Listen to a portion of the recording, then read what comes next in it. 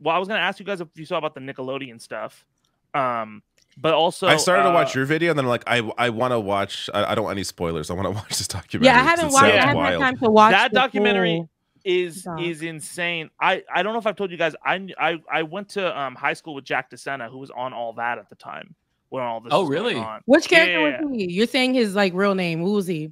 He's you've seen Avatar. He's Sokka. Okay. Okay. Yeah. So he was also on all that. He was on all that. Yeah, he was a cast member. I haven't talked to him about it, but like all of the things that like I mean I have no like inside knowledge, but like all of the things that the documentary says are wild, right? They are in like the Drake Bell stuff, especially with dealing with SA and a lot of the horrific situations that happened. And the worst thing is like Nickelodeon being like, well, we had executives kind of interview, like review the footage, so this documentary isn't 100% accurate. Doesn't make sense because like if you did, then these situations would not have happened. Like we wouldn't be like even at the time there was complaints about this. It's just wild to me that even happened. But I was going to talk about Stone Toss. It really sucks because I had Ren and Stimpy taken away from me when I found out that the creator of Ren and Stimpy is just like a massive like pedo/sexual abuser. I didn't know this. I didn't know this. Yeah. I mean, the show was already weird, but it was good to us as kids. But it was hilarious. It was it was weird, but it was, I didn't know that. Ren and Stimpy and Cow and Chicken were both fucked up, but the guy who did Cow and Chicken isn't a fucking pedo. Like that's the difference, But the show continued without him. They booted him when they rebooted the show. Like when they brought the show back, I think it was on like. And then they rebooted the series entirely. I think with him later on for that other network. No, they booted him. I'm pretty sure he. No, they booted him on Nickelodeon, but the series came back as an X-rated cartoon for adults later on another network, and then they brought John K back for that one, even after I think all the Spike. allegations. It was on Spike. He's Spike TV. Thank you. Yeah, that's it. But yeah, that one was that destroyed my childhood. Do I need another? All Nickelodeon is bad. All the cartoons, all the shows, everything is nothing sacred. Like, it's the live action stuff, right? All the live action, like the real actors. It was a lot of the live action stuff with Dan Schneider, and it was the idea that like pretty much he would do. First off, he made it a bad work environment. Second off, there was a lot of it was horrendously sexist. Some stuff I couldn't put in the video because it got copyrighted, but like there's a point where one of the female writers was telling a story about her being in high school, and he said, hey, it'd be great if you just bent over the chair like you're being sodomized right now. And she's like, I don't want to do that. I was like, no, just do it. And he kept egging her on, and she finally did it. And that person that he did that to went on to be an executive producer on Modern Family. But like, so she also testifies in the documentary, but there's that. There's multiple jokes on air that feel like cum shot jokes. He would do other things in the office, like he'd watch porn in the office. He'd watch, he'd make horribly terrible jokes. He tried to get Dan Schneider who did this. This is Dan Schneider who did this, right? Wow. Is he still working in the industry? Or he did the Ariana Grande he's stuff. He's kind of gone. But the thing about the documentary that's so interesting is it's one of those things where it's like, I feel what's interesting about that is like a lot of people say that this is a Hollywood thing. I really do feel like it's a power dynamic thing. Yes. Like when Schneider was confronted with what happened to Drake Bell specifically said that Schneider was his biggest supporter on trying to get stuff against Peck. Like Drake was super like magnanimous about Schneider because he was horrified that happened. So I don't doubt that Schneider is probably apologetic, but he hasn't really accepted a full accountability. He put up this apology where he had like one of his former cast members who he was nice to come on and be like, Dan, that wasn't cool. That wasn't good. Also, you had the most diverse sets, and it was such a softball apology that it just seems like you're not really accepting full accountability. I mean, that doesn't sound like even a softball apology. It sounds like a no apology. He did apologize in the beginning. He did fully say like, "Hey, he gave like the most like if you were to write out an apology that somebody's supposed to do, you know how we like all criticize apologies, like the apology you're supposed to do to get some sort of like, okay, you're taking accountability. The first part of it has that. And then for every other allegation that's important, like how he was kind of shitty to certain black actors, how some of the jokes on his show were a little too adult or sexualized children in a way that shouldn't have. Yeah. You know, I know this is going on YouTube. I'm trying not to be annoying.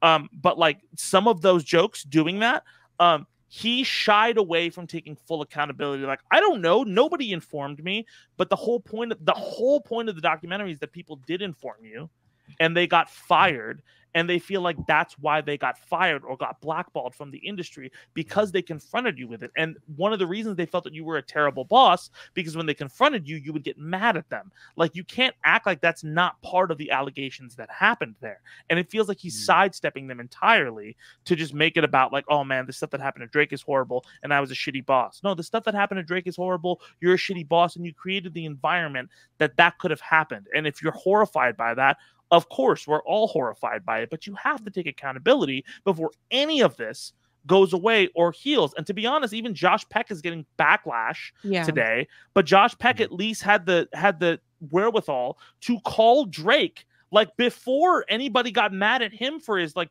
TikToks or anything like that, and be like, hey man, are you okay? We haven't talked in a while. Let's go through this, you know, and everything like that. Even Drake Bell saying that in a TikTok. Come on, man. So who all is it? Is it just the Drake and Josh? It's Drake Bell in the actual documentary. Is there other Nickelodeon stars, child stars that are in the documentary? Not to spoil anything, but okay, so there are other people who are speaking up in it.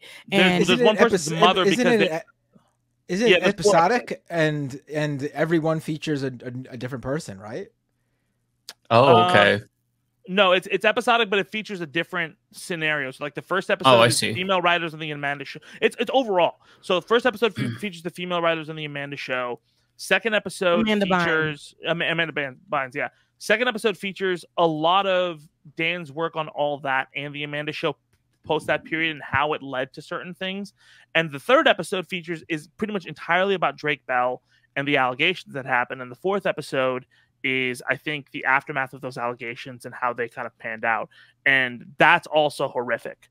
And I mean, like, again, like, it's just it's an example of so many levers that are there to protect kids in this environment just failing one after the other. It's not like there wasn't mechanisms to protect these kids there. Is that they were there, but they weren't pulled at the right times when they needed to be pulled. And that's why it's so sad. They're talking about, like, that whole thing.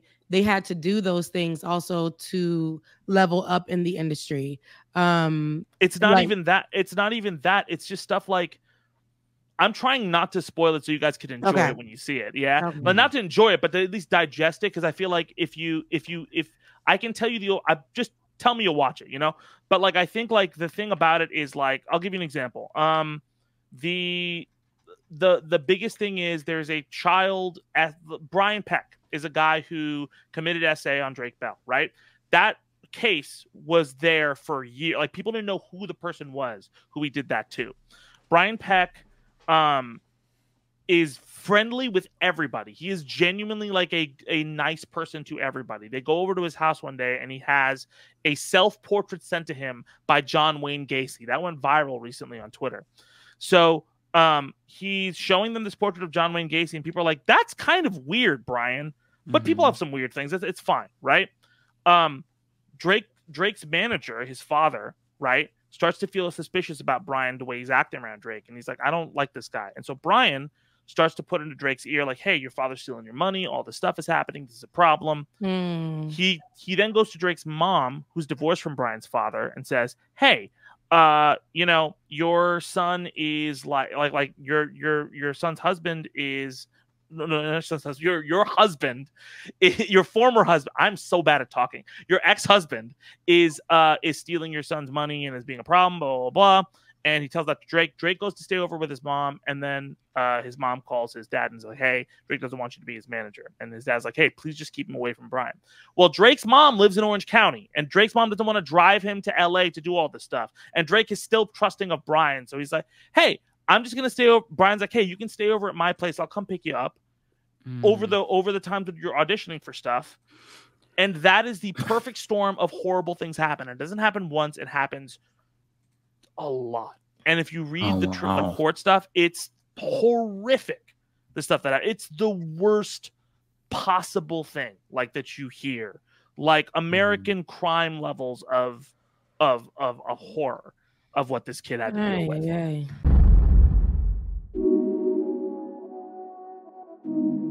you.